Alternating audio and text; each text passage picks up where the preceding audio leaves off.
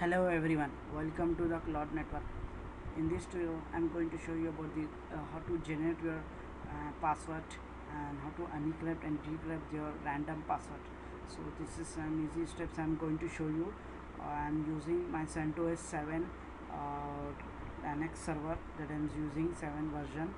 So you can also do the same method, same procedure in Fedora and also in Redhat Linux. So my website is www.cloudnetwork.de is a website where you can find all my videos and tutorials and tips and tricks is there for this instruction about on Linux, Windows servers, Macintosh is also there, Mac OS, about different kind of troubleshooting also is there you can find. So let us begin about this video tutorial.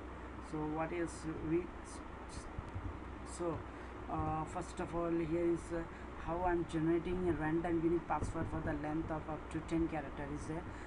You can generate this one by tapping this install first of all pwgen. If you have already installed, you need to just type pwgen, give it character of at least 10, and you will get one password of this one character up to 10. So just generating. If you don't have any to, you can install pwgen by tapping the step 1. So after that you can test the 50 character also by tapping pwgen and 50. So this is the command to install the make password as per a choice. You can install or not also this one. Make password to type means it will get to check whether it is installed or not. So default is 10 is the make password character, and you can also set 50 also for this one.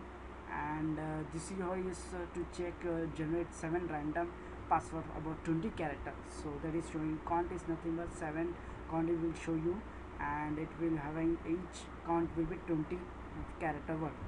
So I'm going to first of all encrypt the password using the crypt along with the salt.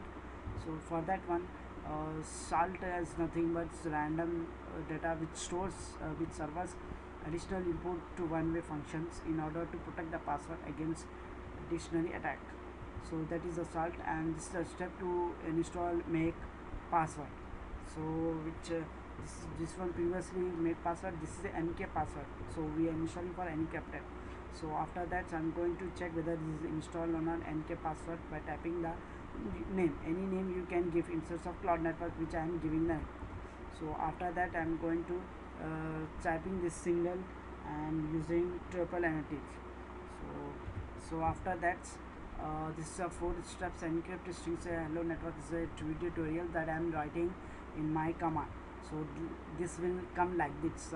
Step 8, see, you can see echo cloud network is a video tutorial makes in Linux and Ubuntu. Insert of this one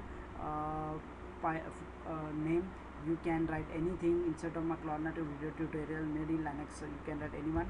So after that, this is the full path to get encrypted, and to decrypt means the command. This is the command is there, we'll get the output, we'll check it, and I will show you about this one. So let us start now. See, this is my CentOS Linux server I'm using. I'm going to log in with here username, type the password. So I have been logging here, and I'm going to first of all check whether this pwgen is installed or not in this one. So you can see does not command find is that means it is not installed in my CentOS. So now I'm going to install this by typing yum install pwgen, press enter. So it's showing you need to be root, type su to get into the root. Now just type yum install pwgen, press enter. So just press Y to continue and to cancel this one. It's going to be download 64 KB is the file is there, small file is there for the supported 64-bit. So that has been completed, you can see on screen. Now I will type pwgen to check whether it is installed or not. So it's showing this here, you can see on screen. Clearing this one and type pwgen 10 is a character and giving single count. So you can see it's showing this 10 character is there. If you count ERSH 9K AI3Y is a character of 10 is a character, and one single is the count and given. So instead of this one 10, you can type 50 also, press enter. So you will get this kind of this 50 password character is showing. So now we'll move to the next step is it. So yum install a make password. So press enter. Just you can see as per your choice. If you want to install, you can install. So it's already have been installed maybe. So we'll type and make pwd past and press enter. By default it will come 10. So now I'm going to check whether the package mkpasswd is there or not. Type, press enter, not found. So install yum install mkpasswd password, press enter. Check it is package is available or not. No package is available.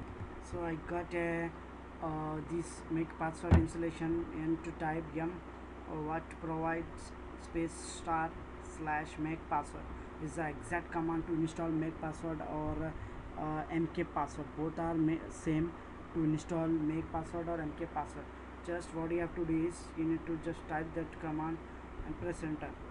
So now you can see it's downloading. So you can see this has been saved. Let us check by tapping mkpasswd. You are getting this password now. So now let's move the next step.